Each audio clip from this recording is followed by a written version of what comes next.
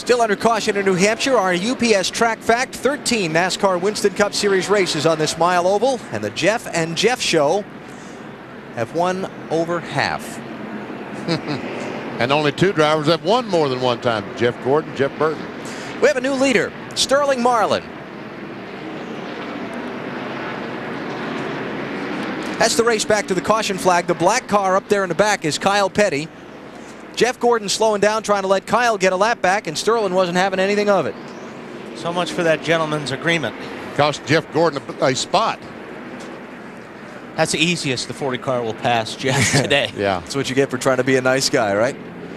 Ricky Rudd and Dale Earnhardt Jr. have been back on pit road, and Rudd was too fast coming into his pits, so he's got to go to the end of the line on the restart. Not a big deal. He was there anyway.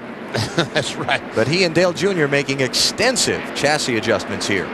Saw a lot of guys. Saw Jerry Nadeau changing the spring rubber in the right rear of his car. So this morning, that 45-minute practice they had, it was something, but it wasn't enough, obviously, with all the adjustments we've seen on a lot of these cars. Sterling Marlin only took 2 tires on his last pit stop. Jeff Gordon got 4. Let's see how long that plays out.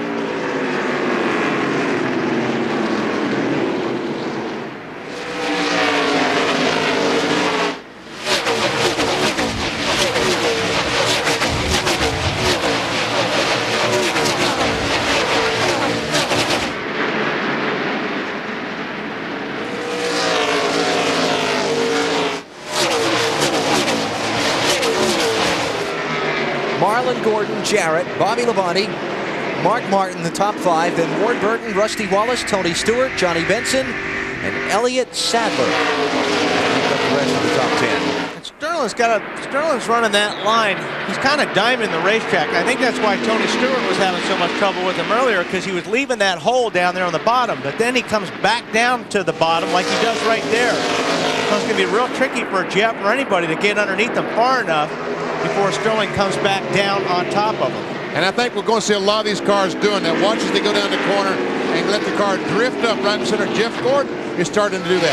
That's easier on the right front tire. You're not turning that wheel and making that car stay on the bottom of the racetrack, therefore not putting quite as much pressure on that right front. Sterling Marlin is the leader. Dave Burns is in his pit. And Lee McCall stands by with me. He is the crew chief for Sterling. Those left side tires are going to have some laps on them. Are you concerned about them at all? No, we're really not. Left sides look really good during practice, and track position is so important here that we chose to take the track position. The car's really good. We were a little tight on that first run and freed him up, so we'll see how this run goes here and adjust from there. What did your right front look like, Lee? It looked pretty bad. All right, big concern down here on the right side, guys, but the left sides they think can go. Well, you know, but when you change just right sides and you don't have those new lefts, that puts more pressure yet on the right sides. And the 40 car, Sterling Marlin, is a car who blew a tire in Phoenix, remember? Unscheduled pit stop, Terry Labonte. You're right, Benny, because what happens is you don't have the left side tires gripping, helping the right side tires. So you're exactly right. Those right side tires are going to be taking all the force going through the corners. Look at the brake dust just in the few laps that Terry Labonte has run. He obviously felt something he didn't like. He was about mid-pack on the backstretch, and he bailed out and came to pit road. So Terry goes a lap down.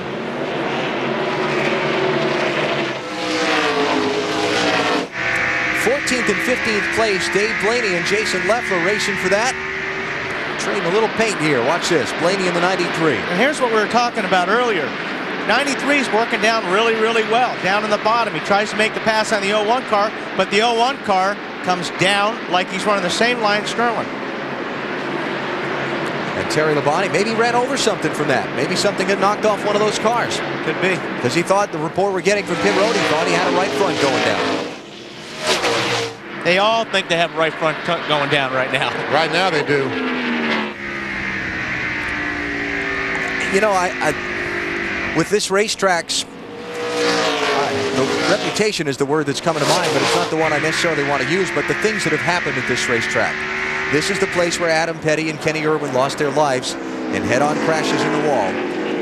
Throttle sticking on those cars is the suspicion, but does that knowledge affect a driver when he's sitting here thinking that maybe there's a right front issue at this racetrack?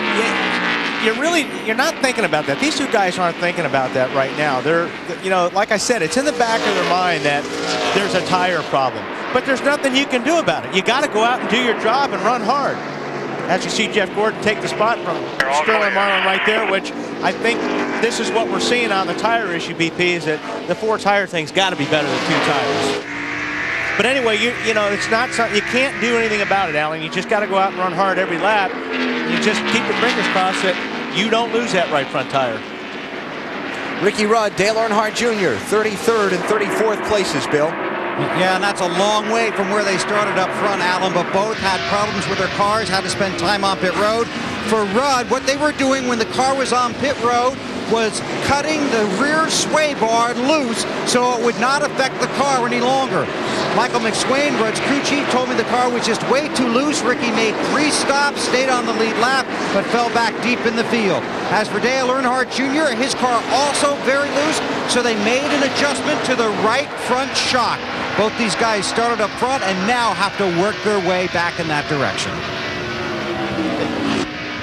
Did he say cutting it loose or just unhooking the rear bar? They cut it. They used a saw down there and got underneath and cut it, Wally. Why would they do that, Bill? Because I know a lot of times they can just unhook one side. Did they have a problem with unhooking that bar?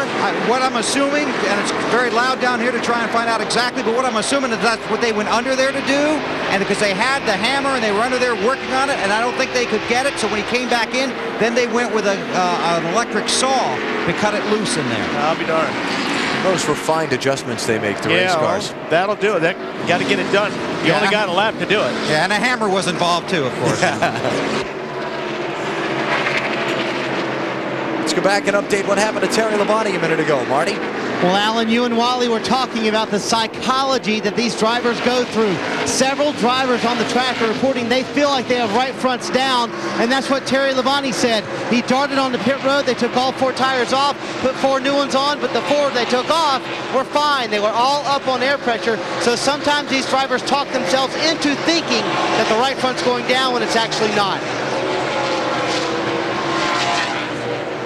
And this is a racetrack, too, that if you get out of line just a little bit, there's a lot of little marbles on this racetrack. So the car will take off. And once that car takes off, there again, in your mind, you got a tire problem. Uh-oh, I better come in.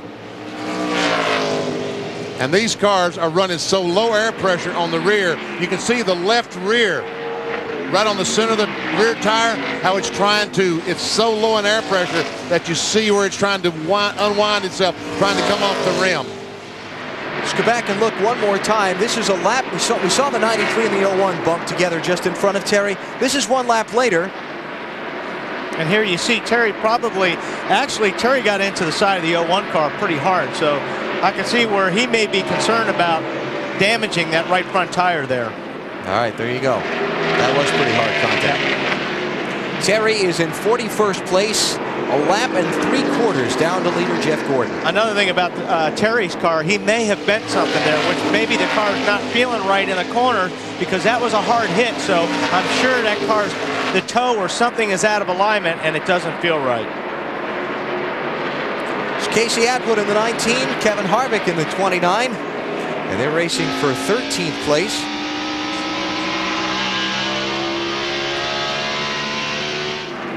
Check that 14th spot. Boy, Atwood has moved up great from the start of the race. He took the green flag 32nd.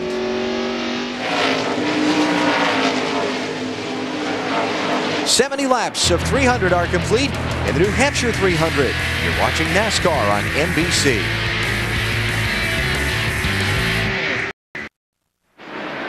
Jeff Gordon is the leader of the New Hampshire 300, and our aerial views courtesy of the United States Army, an Army of One. Log on now to NASCAR.com and play the AutoTrader.com Move of the Race sweepstakes. Your chance to win a $25,000 shopping spree on AutoTrader.com and other great prizes. Speaking of moves of the race, watch Dale Jr. As he tries to get around Bobby Labonte, goes in the corner. Bobby Hamilton, you big dummy. Sorry.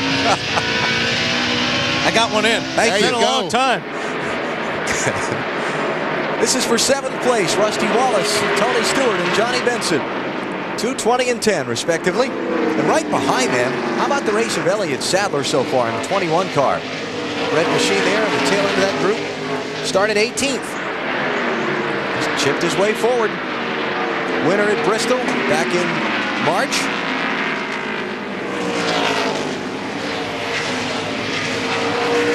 Talked to Pat Troston, the crew chief, on that 21 car this morning, and he said he thought that they had a very good race car, and opposite that would be the case. Michael Waltrip has just come back from the garage area. 47 laps down. Michael involved in caution number 1 of this race at lap 32. Right front went down and he hit the turn 3 wall. I bet you they got some camber out of that baby now, BP. They do too.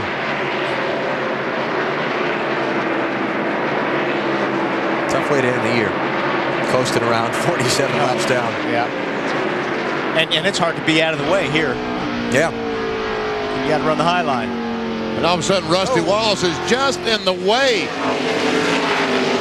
And he goes up the racetrack a little bit, and Tony Stewart just dove to the inside.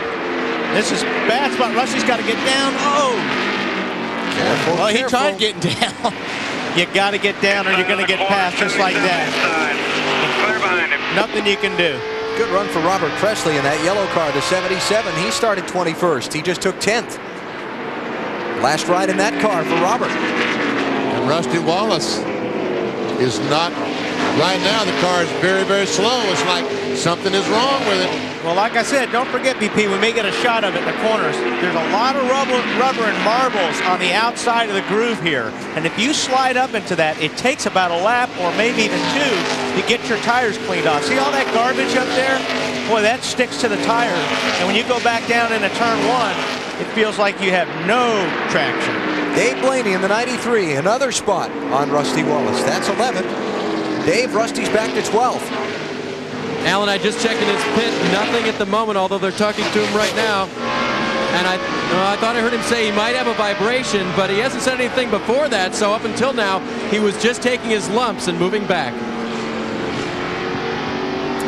Lumps it is. Yeah, car there by the in-car camera looked like it was a little bit tight there. The way it pushed up in the middle of the corner. On board with Rusty, way up the track. That looks a lot tight. And we can see, check his RPMs as he goes down the backstretch. He should turn about 9,000 RPMs. Well, it was 9,200. Yeah. Wow. That might be the most RPMs I've ever seen in a NASCAR Winston Cup. Man, we're ready when you are. Just take care of your stuff. They're coming in. 9,300 RPMs. And the cars are so fast. That's what some guys at garage here this morning was talking about.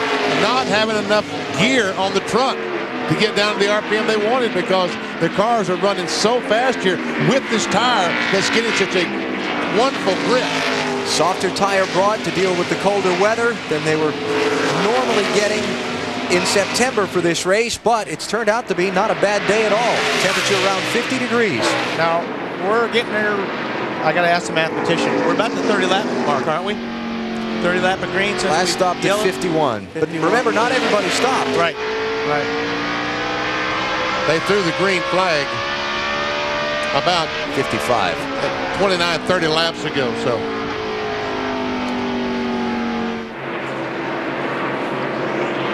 Dale Jarrett having a good day, running in 3rd spot. Let's take a ride with Dale and see what this car looks like through the corners. We know it's fast in the straightaway. See if he turns to 9,300 RPMs. Oh, 9,400 RPMs. Wow. He stayed down on the bottom a little bit better than Rusty was. Tell you what, I talked to Dale this morning right at the conclusion of that 45-minute practice. He was not a happy camper. He did not feel they had a very good handling car. Did a tremendous amount of work on this UPS car to try to get it ready to be a good car, and so far they've succeeded fairly well. It's 3rd place car. Todd Parrott, the crew chief, talking to DJ. Report over the NASCAR radio. All the crew chiefs are being told at lap 95 there will be a yellow flag. So we will have a yellow again. So NASCAR not taking any chances on the tires. We'll get Wally and Benny's opinion on competition cautions, if you will, when we come back to New Hampshire after this.